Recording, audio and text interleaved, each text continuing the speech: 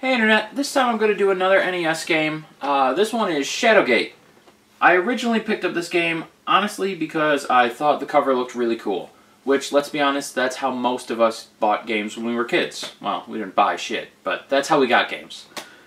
And I found out, actually, as a kid this game confused the fuck out of me, but as I got older and played it more, it's a point-and-click adventure, and it's hard as hell, but it's awesome.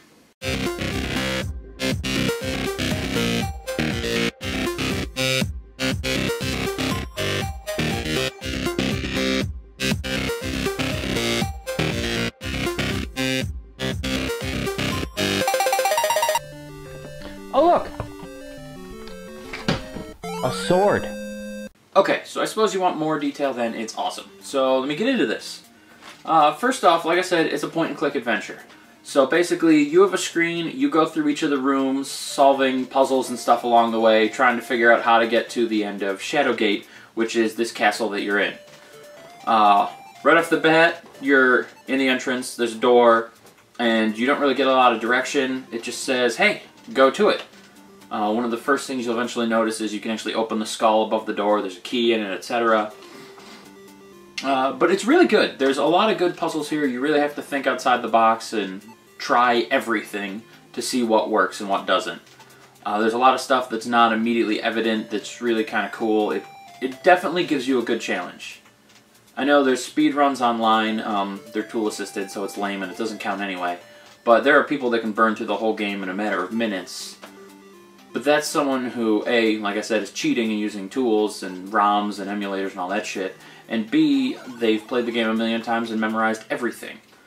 For the regular Joe, it's a lot more fun, because it takes more time and you're kind of involved. And you will die a lot. This game is merciless. There are a million ways to die in this game. And you will probably experience all of them, some of them twice. The one benefit to that is that the game over death Grim Reaper music is actually amazing. So you don't mind so much that you died. I know the first couple times I do it, I generally just sit there and let the music play for a minute first because it's kind of awesome. In fact, in the background right now, that's probably what you hear. If it's not, then I'm doing a shitty job at editing. Also, aside from the game over music, all the music in this is just astounding. Like, easily in my top 3 game soundtracks ever. Right alongside Dragon Warrior and Castlevania 2, which I know people hate the game, but the soundtrack was just epic. Another thing you have to remember in the game is you have torches, and if they both go out, it's too dark for you to see, and you die. So you have to pay attention to those. Luckily, the music, wherever you are, because it varies in rooms, will change to a very recognizable, more up-tempo, kind of suspenseful thing when your torches are getting low. That's to remind you that, hey, you're gonna die soon, you might want to do something about this. But yeah, overall, it's just a really, really good game. I know, it's a lesser-known one. I don't know that a lot of people have played it or heard of it.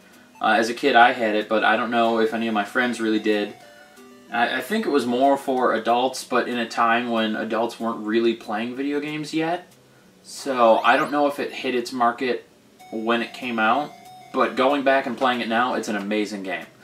Also, Nintendo is a giant disappointment because they have never released this since that I'm aware of. There was like a Shadowgate 64 game that was ass, but like this game itself, being a point-and-click adventure, would have been perfect to be re-released on the Virtual Console for either the Wii, which has point-and-click controls, or the 3DS or Wii U, which have touchscreens that go perfectly with point-and-click.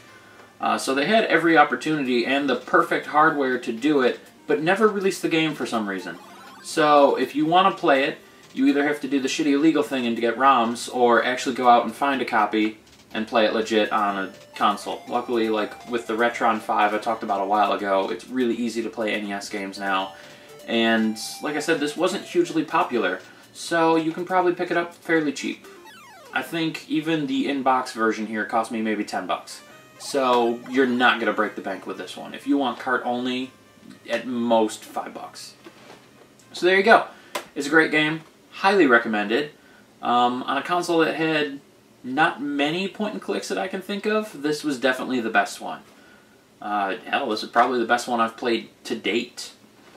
So yeah, give it a go.